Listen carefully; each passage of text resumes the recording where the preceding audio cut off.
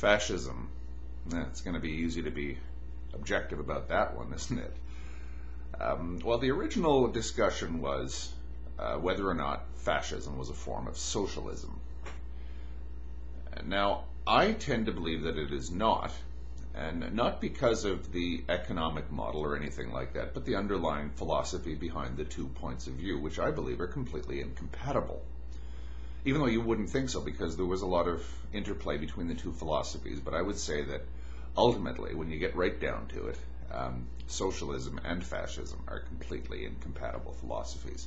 Socialism, when you get, again, down to its basics, believes in human equality. It promotes human equality in all of its forms.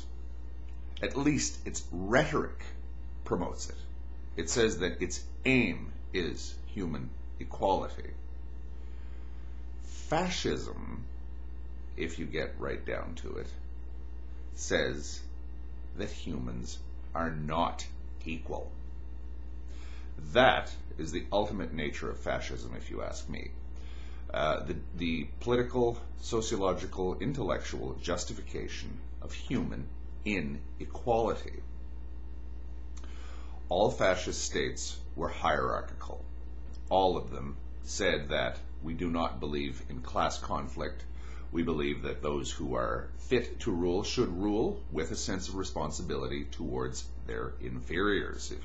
I don't know if they would actually use terms inferiors, or to their less capable members of their actual nation. I suppose when it got racial, the only obligation that one group would have towards its racial inferiors was, well, we know what that was. That was the Holocaust. That's why society in most fascist countries was organized along military lines. Military ranks were mirrored in the entire political system, right up, all the way up to the actual leader. The entire emphasis on all fascist states was the deliberate creation of an efficient human hierarchy. Those who were fit to rule would be allowed to rule. They would do so with a sense of responsibility towards the less capable members of society, who would in turn defer to their good judgment. Now, in most societies, there are antecedents to this. In a lot of societies today, this is the way people think even to this day. Look at Japanese society, it works that way. If you look at certain patron-client societies, where society is not so much based upon equality as it is based upon a system whereby there are those who rule and there are those who benefit from the fact that there are natural leaders ruling society. A lot of the Islamic world is run that way, and a lot of Latin America is run that way to this day. So all that the fascists were doing was codifying this deliberate sense of human inequality into a coherent modern political philosophy. Now, that's the sympathetic view of fascism. Now, of course, what it inevitably degenerates into is the blind cult of authority. In other words, you get posters saying Mussolini is always right, or ein Volk, ein Reich, ein Führer, which is one people, one state, one leader, and all these glorification of the godlike leader, which was one of the things that I criticized communism for in my previous video. You also got the glorification of force for its own sake. In other words, force would be applied to any problem, coercion, and that would solve anything. You got unemployment? Okay, well, you threaten the property owners to employ more people, or else. You've got labor problems? Well, you abolish unions and you arrest union leaders and you ship them off to camps.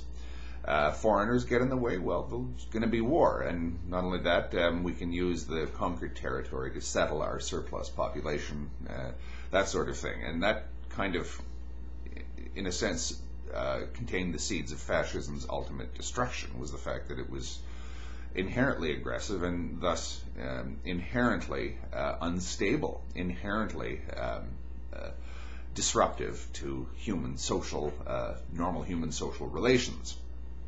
There was going to be winners and there were going to be losers. War. Now, whether or not that is socialism, the larger involvement of the state in human society, I don't really see that as a hallmark of at least socialist aims. The fascist state is involved in absolutely everything, in every aspect of everyone's life, every citizen's life, and there is certainly a great amount of government involvement and guidance of the economy. But to me, that's not really socialism. Socialism, again, is about human equality. Fascism is about human inequality. Completely incompatible systems, and that's why they brawled it out in the streets of Europe in the 1930s, incessantly. If you have a system that promotes human inequality, well, guess who's going to be at the bottom? And are these people just going to take that? Are people just going to say, all right, I'll sit at the bottom of society because I'm just a lowly worker and my natural betters are going to rule over me? No, I'm not going to take that. And that's why they fought. The argument that says that fascism and socialism are one and the same thing and they actually fought it out because they were rivals to each other, I think is a far too simplistic argument. In other words, they were both fascist groups, but one group wanted to rule. The other group, which was another faction of the same movement, was seen as a threat by the other, and they fought it out in the streets for supremacy. I don't buy that at all. I would say that you've got two completely incompatible movements.